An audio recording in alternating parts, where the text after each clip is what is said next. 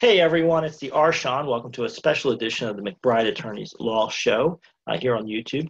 We are going to be talking about what do you do when you terminate an employee. Now, I'm a lawyer, so quickly, disclaimer, I cannot give you legal advice for your specific situation. So everything we're talking about here is very general. These are basic principles, ideas you'll want to take into account. You want to consult with your lawyer to implement a specific strategy that works under your state law, the nuances that are going on in your situation, etc. I'm going to talk generally high level, some things you should think about when terminating that employee, general state of the law, and I'm talking very broadly here because I'm not going into any specific state. I'm only licensed in 12 states in DC, so I'm not licensed everywhere. But we want to talk about some of the legal considerations you want to take into account when terminating an employee. So the first thing is, obviously, if you're watching this video or if you're thinking about this, you are thinking about terminating an employee. Now, a lot of the stuff that makes this easier comes before the fact. So going forward, after you get through this, you'll want to get your files in order, right? You want the right employment agreements, the right contracts, the right terminology, the right employee handbooks. You want to set everything up so that you make it very easy to terminate employees. When the situation arises, right? We don't want to be in the business of terminating employees, but it is going to happen from time to time in a business. So if we have contracts, employment manuals, everything sets clear expectations, clear rules, we go from there. So you're in a situation now, though, you need to get rid of somebody. What do you do?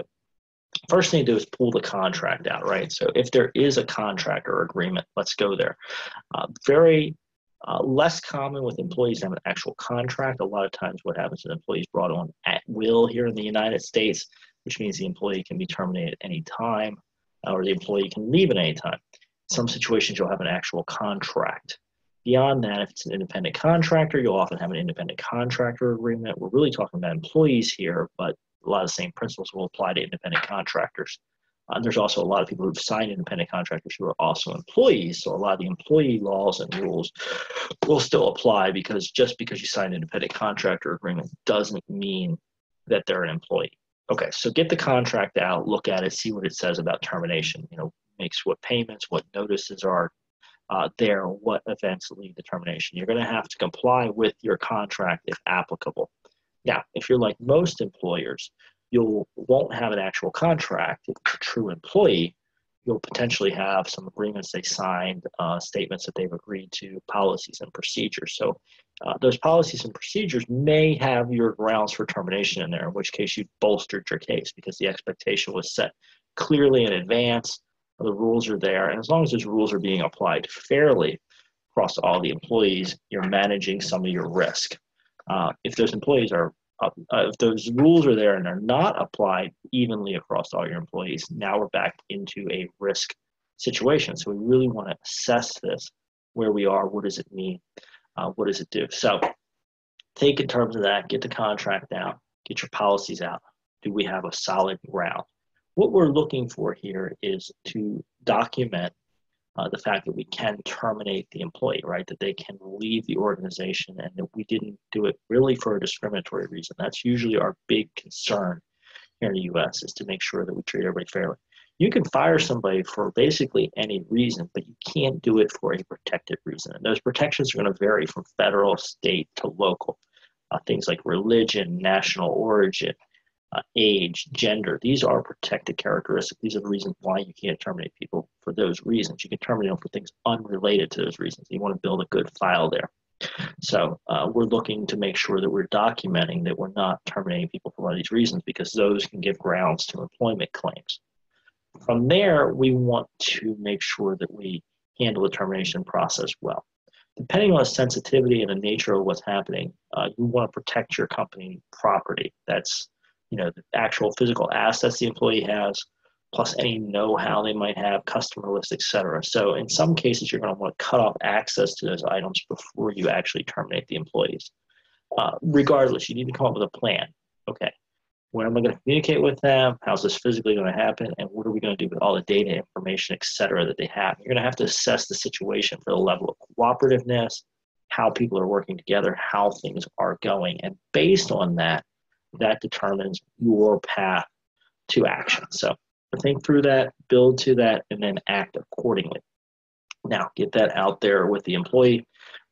Figure out how you're going to physically terminate them, whether it's going to be email, phone call, in-person meeting, and how you're going to secure your information.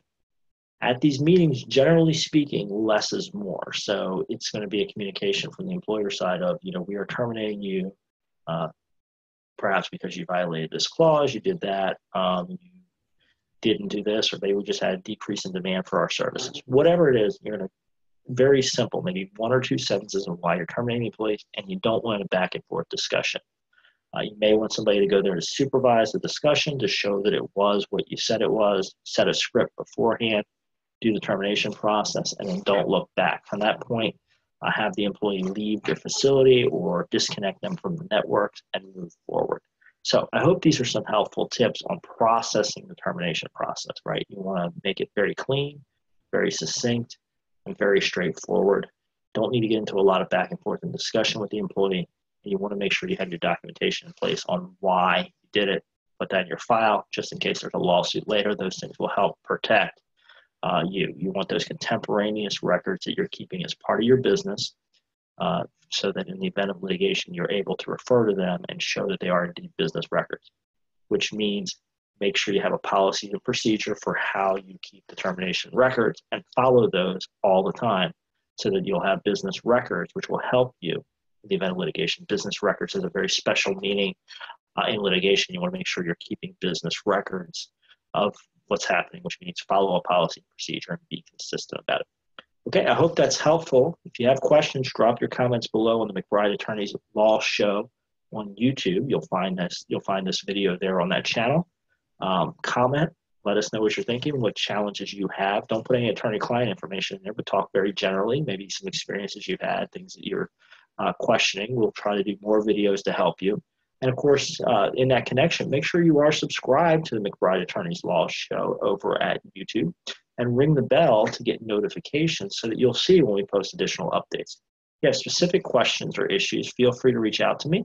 I'm not soliciting your work as an attorney, but I would love to know generally what's going on in the marketplace, what issues are out there for employers, so that we can tailor content to you. And of course, if you have a specific legal issue, as we discussed in the beginning, don't rely on this for advice. Consult the attorney of your choosing and work with them on working to an issue. So, folks, thanks for joining me. I'm the Our Shawn. Looking forward to seeing you on future editions of the McBride Attorneys Law Show. I will talk with you again very soon.